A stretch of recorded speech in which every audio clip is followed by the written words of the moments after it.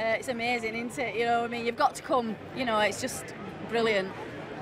You know, atmosphere, everything. I've come down here and the Queen means a lot to me. I mean, she's obviously our monarch. She's been as longest serving monarch. She's been on reigning for 70 years.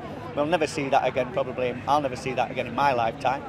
So it's just once in a lifetime's opportunity for me to come down and see this. The Queen she's a special lady, and I think she's done a lot for this country and for its people. The atmosphere is buzzing. You can't really sum it up any other way than it's just buzzing. Everybody's so excited about seeing the Queen, or seeing the royal family, and seeing the parade and everything else that's going on with it.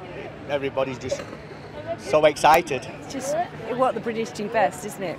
They really do pomp and pageantry like no one else. It's just phenomenal. I love the horses. Doesn't matter what it is.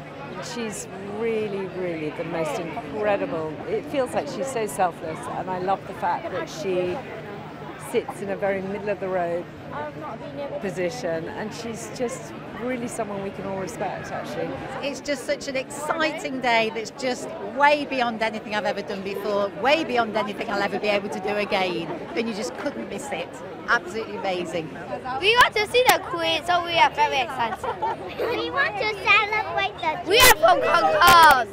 I was very excited this morning to come to the parade. Who are you looking forward to seeing?